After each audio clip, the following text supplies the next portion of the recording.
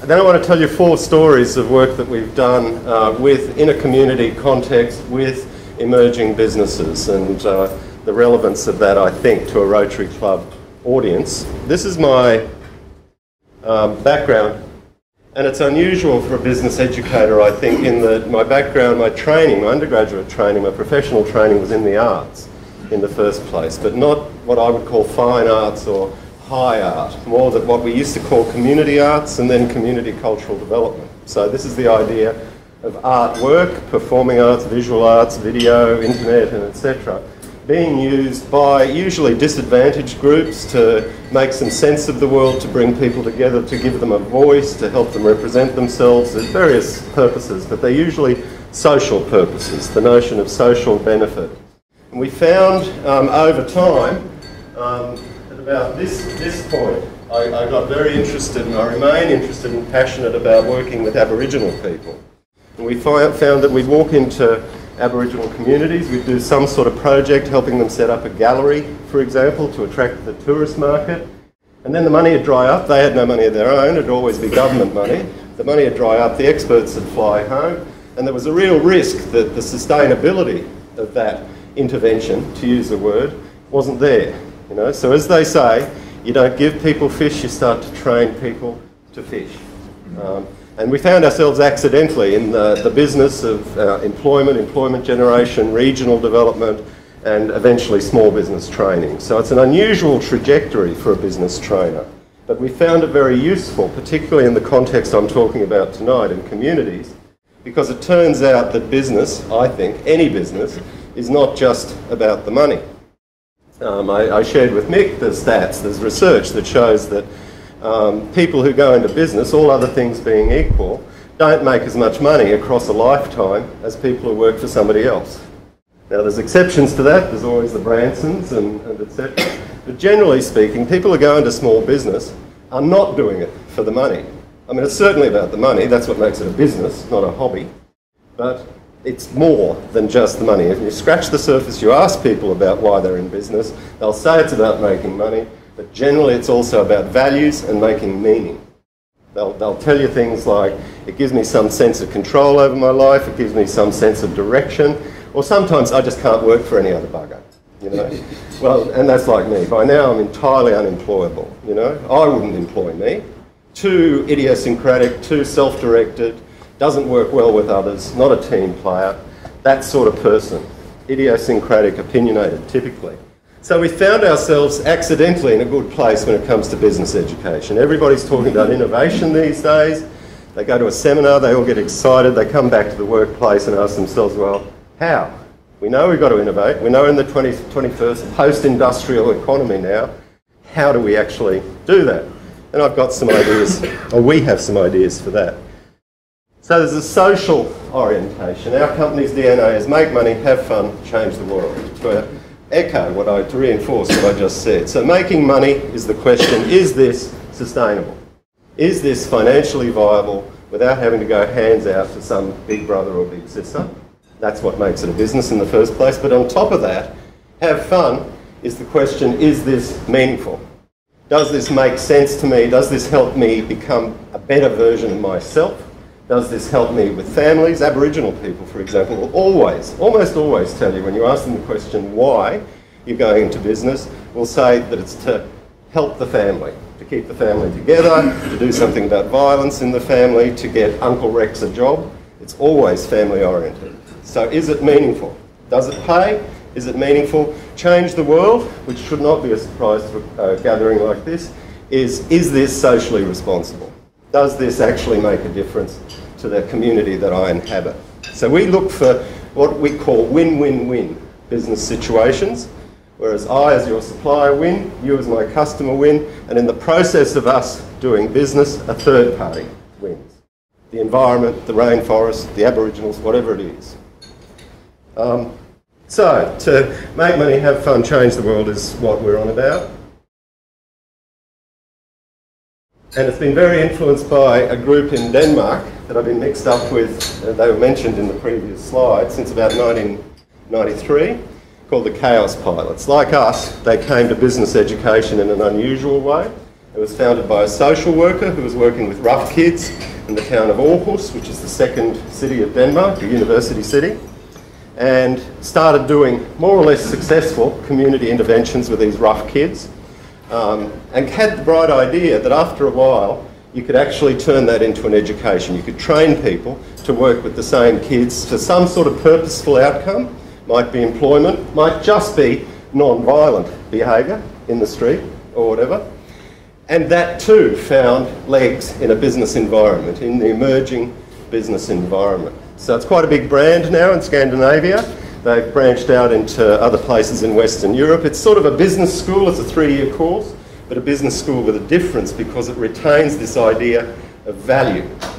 When we talk about business, we talk about generating value, some of which can be measured financially, but other elements of which can be measured socially, culturally, economically, I mean even spiritually, if you like. So the Chaos Pilots, and you can tell it's not the usual image that you think of when I use the phrase business school. So this is the first of the stories I want to tell you. I was working for QUT at this point. We worked with a group, a small circle, about 6 to 8 Indigenous elder women in Mount Isa, who didn't want to start a business at all at first. They just wanted to create a women's space that would be safe. There's a lot of domestic violence and drug and alcohol fueled violence in that town, and they wanted a safe place for women. And some bright spark working with them at the Salvos said, well, there's this business idea. You could actually get involved in what's now called a social enterprise. So I was on hand, it's a whole story, but worked with them over about 3 years, developed a business plan and put a bespoke paper making business on the ground. It lasted about 7 years, then fell over, which is another story. But during its heyday, it was employing about 8 to 9 Indigenous women. And by definition, you know, I was talking about the win-win-win. They found that even though it wasn't designed as such, it actually became a safe place for women and girls in that city. Not least because it was located at this jump up, the old mining museum in Mount Isa, if anybody knows the Isa. So they were physically elevated above the town, which by itself was a bit of a statement. This is the sort of thing that happened there. Paper making is a useful business for this kind of situation because it's a fairly low threshold in terms of skills and equipment, the actual finances of it, and you can produce a saleable professional product fairly quickly. They were value adding to their product by storifying it. Okay? This is the buffalo grass we used to feed the cattle on when times were tough, those sorts of stories. And it did very well for itself for a while. Some of the ladies. Interestingly, the mill itself, one of the walls was open to the rest of the street, and that created this interaction with passers-by. Not just Indigenous, they were saying, you know, this business is for all women in Mount Isa. And it led to some challenges when it came to business planning. I just heard somebody talk about a 100-page business plan. I don't know if ever you've done the exercise of a formal business plan. But typically the problem with it, we've discovered, for small business startups anyway, is you put enormous time and investment into a 60, 80, 100-page A4 document, which goes out of date almost straight away, and it very often spends most of its life in a filing cabinet.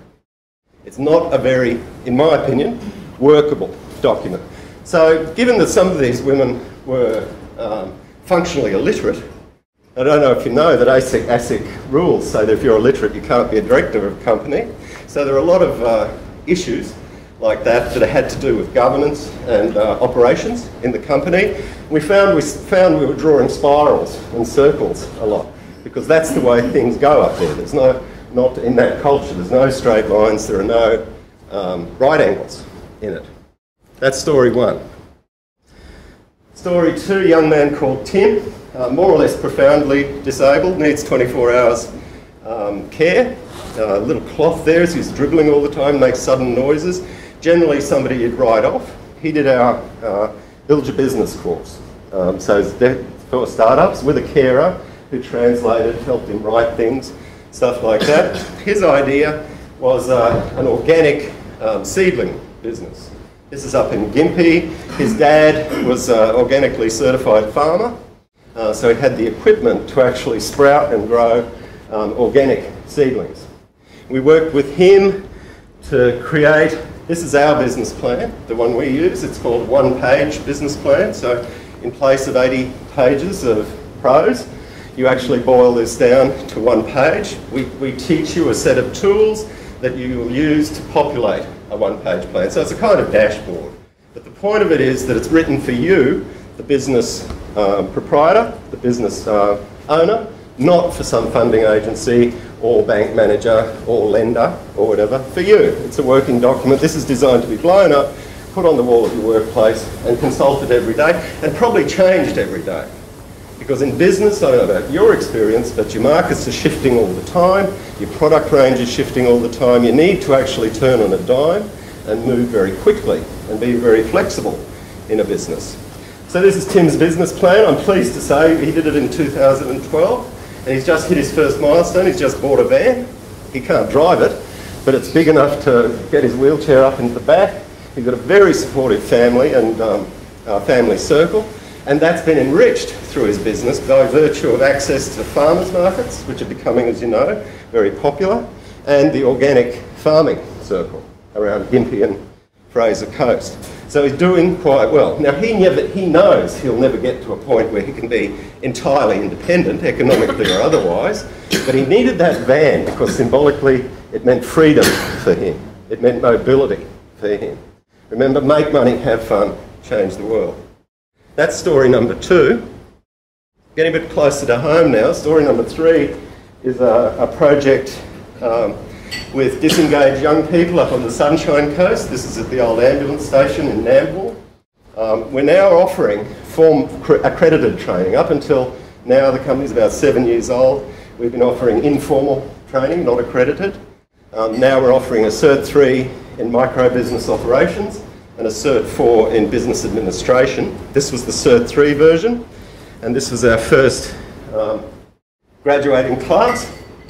Very strong support from a community agency.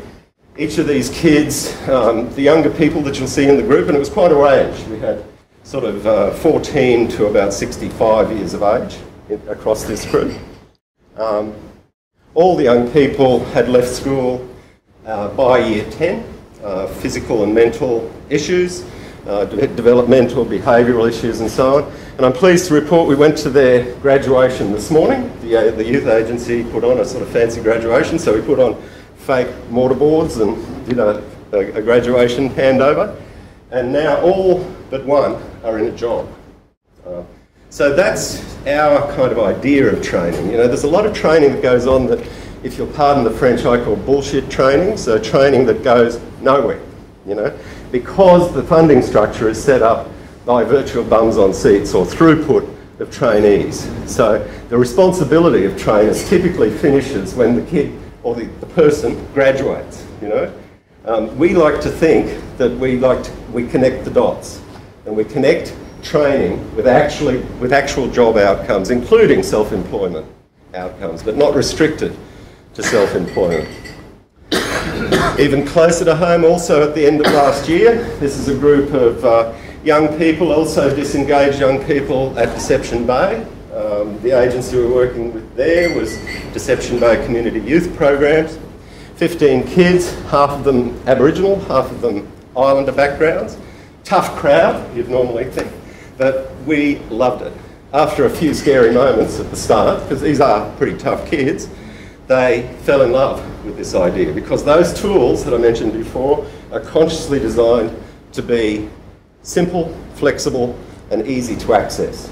And as soon as they start to get the sense that business is not about ripping people off, that business is about creating something of value, they're with you.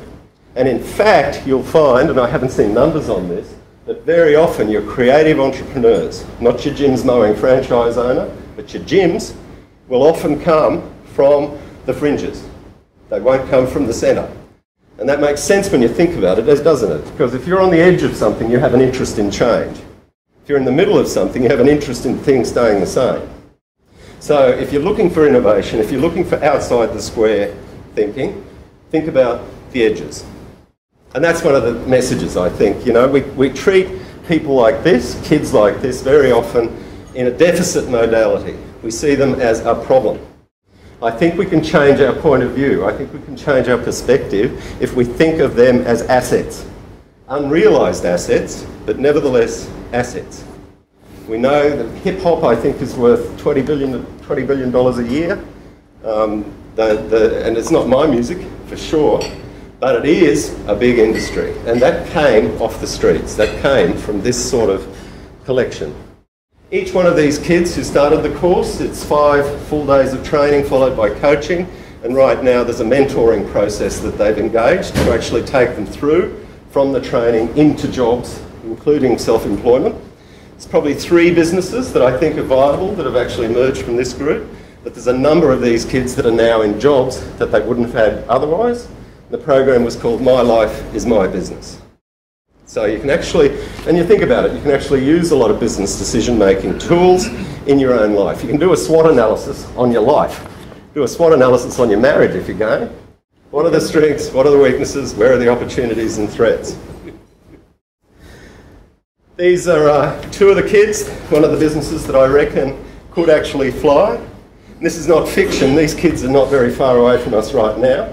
Sana and Chrissy, they've got an idea. We do this 3-dimensional modelling thing, so we bring in a lot of bits and pieces from a place called Reverse Garbage, factory offcuts, glue guns and stuff, and so give us a picture, make a sculpture of your business concept. And we brainstorm concepts like the value proposition, the customer, the market segmentation, the cash flow situation of the business, and they find physical representations of that. They make a little sculpture, and then we do a faux art gallery opening. So each of the artists has a floor talk, and we do little canapes and mocktails, and they go around and they explain the business concept with this sculpture.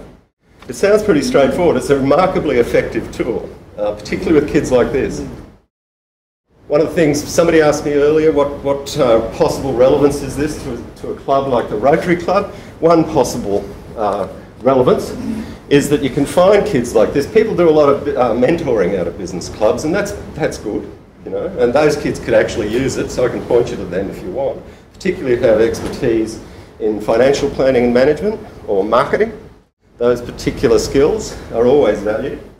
These kids are investment ready in my view. They've got a t-shirt production business. They're selling at markets at the moment. It's called Realist. Hip-hop designs, again, very Islander sort of flavour. But they've got the nous, they haven't got the schooling, but they've got the nous, they've got the motivation to actually make that business happen. And there's a particular machine that they need to buy that they need help with. One of the things that I think people like you can do, more than just mentoring, sitting down once a month over a coffee with kids like this, is to actually invest in them.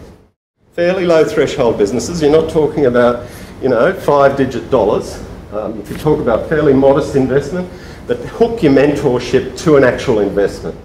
I mean, I don't know if you'd agree, but in my experience, there's always a different experience if you've got a bit of skin in the business, you know? You're not just a tourist giving advice from above. You actually got money involved in the business. So I offer that to you as an alternative. If you ever think about mentoring, what about actually coughing up a few bucks and helping these kids get a business on the ground? That's the 4th story. So it's about perception. You can tell me if this train's going into the tunnel or out of it. What do you want? It's coming out. Coming out?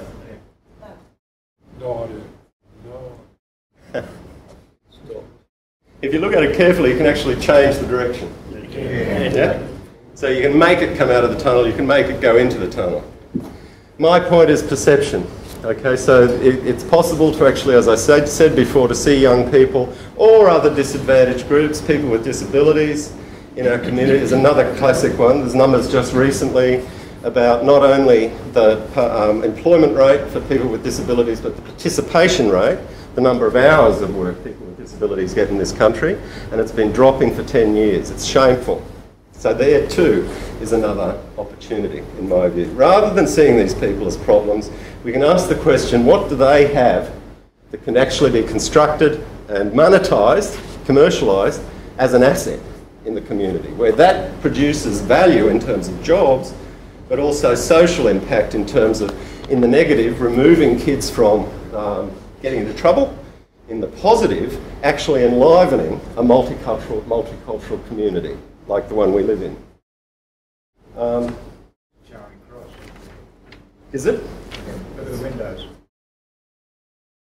You're right. Well spotted. So I think that's all. Oh, just another, on the matter of perception, just very quickly. Here's two famous entrepreneurs. Do you recognise these faces? Yeah. Body shop. Well done. I think you're the only person that's got both of those right, ever. Good on you. Anita Roddick, founder of the Body Shop. Okay. The business built from the beginning. This is a model, I think, of the sort of business that we're going to see in the 21st century. The Body Shop makes a handsome profit. It's owned by the Wise Foundation in Australia. It's got built into it a social mission. So you get employed by Body Shop. I think you get a day off a month to actually invest your time in a worthy social cause. Okay, so they do recyclables, it's animal testing, all of that sort of stuff, but they actually put their money where their mouth is, and guess what? It's good for business. Why is it good for business? Because in post-industrial businesses where we're selling services rather than things, usually, authenticity counts, honesty counts, mutuality, conversation and trust counts. So if you can present yourself, if you can brand yourself as a business that represents those values, you will actually see it at the cash register. You won't only sleep better at night, you'll actually see it at the cash register. And there's research, I can quote you on that. Florence Nightingale, a lot of people don't know, invented, more or less single-handed, there was an American doing something similar, the profession of nursing. She did it on the back, no government grants around then, she did it on the back of a private teaching hospital that she founded and ran as what we would call these days a social enterprise. Both of these people have designed businesses that are not only profitable, not only make money, but are actually, I presume, they're having fun in the sense that it's intensely meaningful work, but they're certainly changing the world as well. And that's my presentation to you. Thank you very much.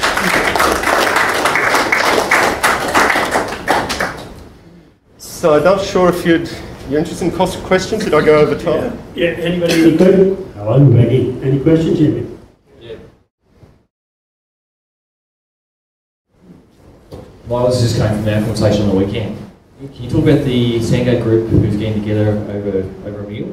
Yeah. The group and the I forgot, I'll remember it. Okay.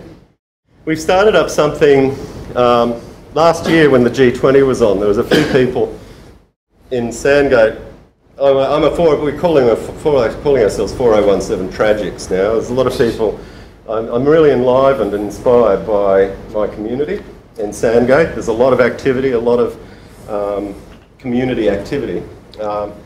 During the G20, on the G20 weekend, we set up in the Bowls Club an event we called Hour 20, which was taking the idea was to take the G20 themes and give ordinary people a platform to talk about those at a human scale and relative to local issues.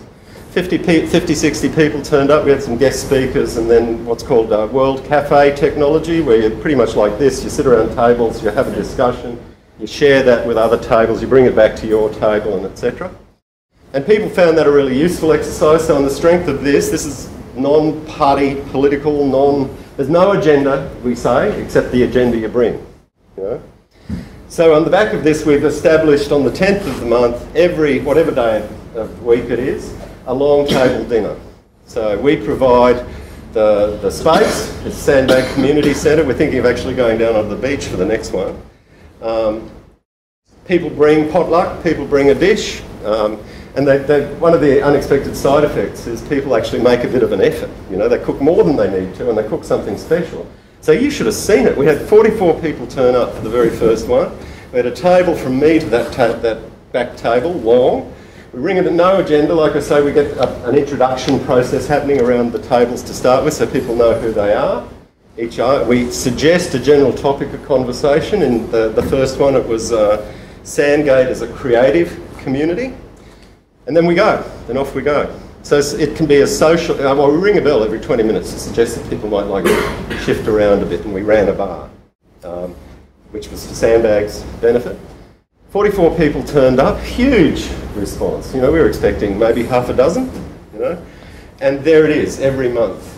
Costs nothing, costs the act of sharing some food with people, and we've started one up on the sunny coast as well.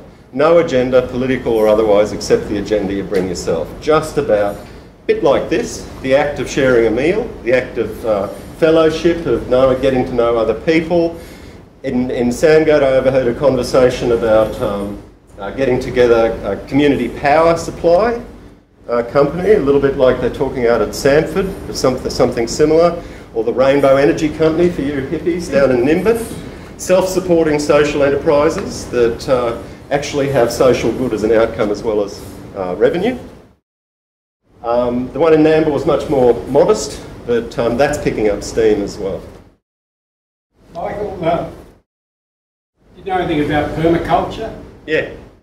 Are you aware of the edge effect? So we can mimic, in terms of the social organisation, how there's an example in nature where change happens at the edges. Yeah. And that's the productive area of the system. So if anybody knows anything about agriculture, permaculture is a system of design which postulates in one aspect at the edges of your system, like where a forest meets a range, that's where all the activity takes place and change happens.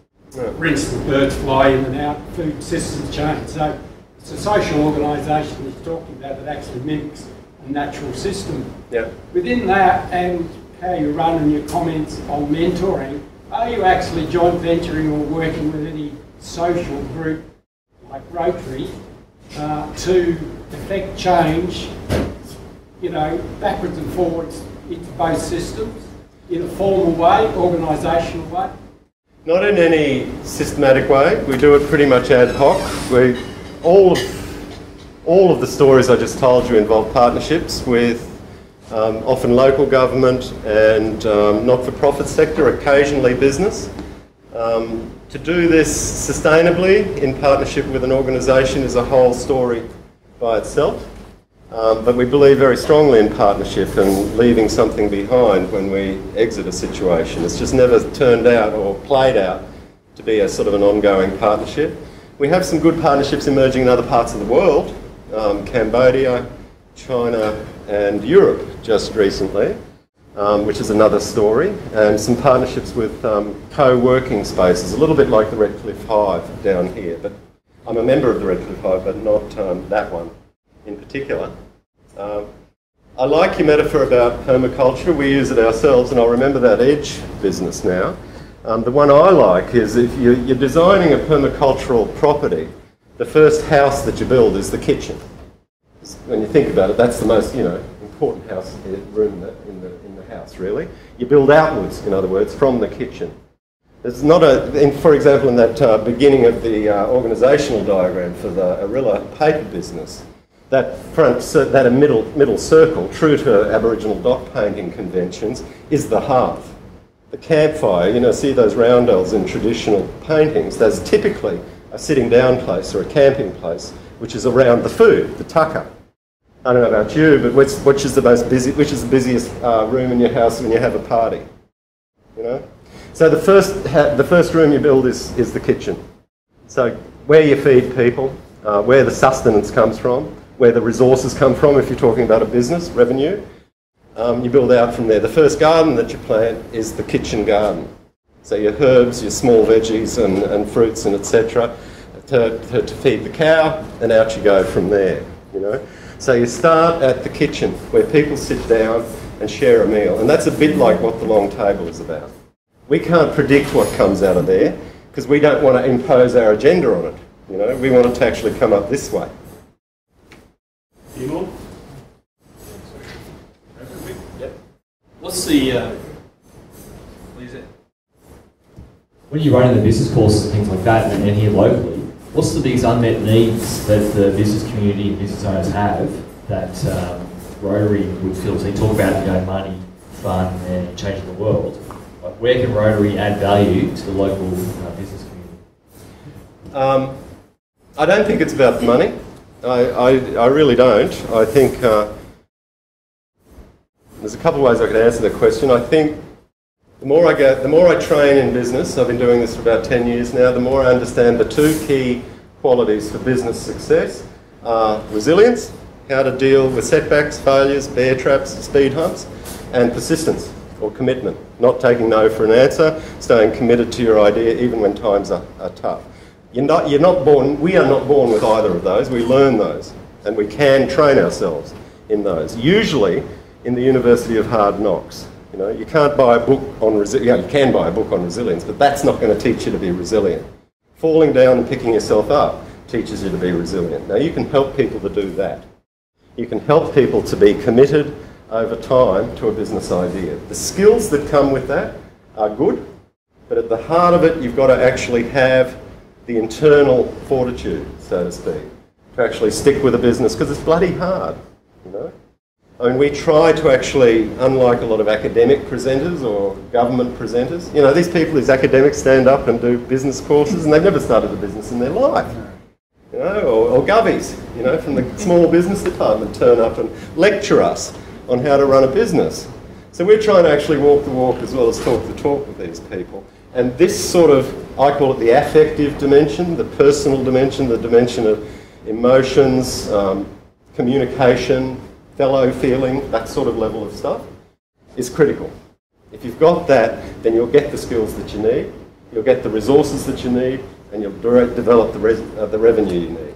If you haven't got that, you can have all the resources and assistance in the world, you get the first big speed bump you hit, you run away, you know?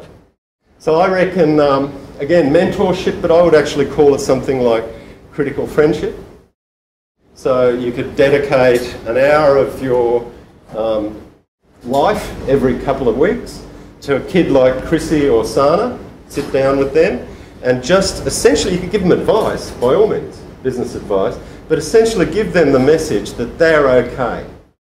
Daniel Pink has written a book about motivation. He says there's 3 motivators for human beings. The first is material, so money, shelter, car, all the things that, you know, money can buy. But it turns out that there's a fairly low threshold for motivation beyond, I think it's about $40,000 US. So you're making 60,000 Australian dollars or better, that doubling that does not increase much your motivation or your commitment to your business. You know, once the basics are looked after. What's much more powerful in motivating people, and I think helping with business success, is validation. Like I just said, it's okay to be you. You know, you can be a big Samoan girl, but you can still be a business success. That's perfectly all right. And affiliation, the sense of belonging. That's one of the reasons I suspect most people are in this room. We actually like and need, as human beings, to feel like we fit somewhere, where we belong somewhere. So if you can, again, tell that kid, or convince that kid, or just have a relationship that convinces that kid, it's okay to be you, and you belong in our community. If they've got that going, they're likely to get the persistence and commitment and develop the resilience they need to actually make a quid. Thank you very much. Right, now, Lawrence, please take the vote of thanks. Thanks, Michael. I wish I had a voice like yours, Michael. I think these are terrible things also. Thank you very much for coming along, coming over the bridge. I read that your father was a Paul Harris Fellow, so yes. You obviously know something about Rotary, and I thought that last point that you made about affiliation probably describes why we're all here.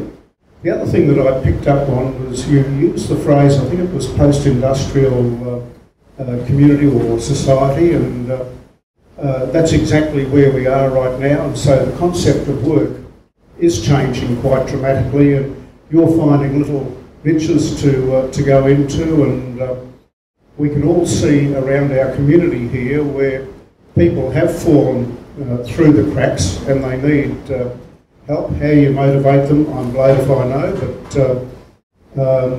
there's certainly some challenges around the place, and you know, we shouldn't just shrug our shoulders and say that well, you know, they're lost people. You know, what you've done in Mount Isa, I think, is wonderful, and the young guy up at Gympie. Thank you very much for coming along and sharing your stories with us. And we're a little bit entrepreneurial here too. One of our members started a few years ago the idea of the Rotary calendar, and we'd like to share that with you. And thank you very much for coming, and look forward to catching you again. Thank you.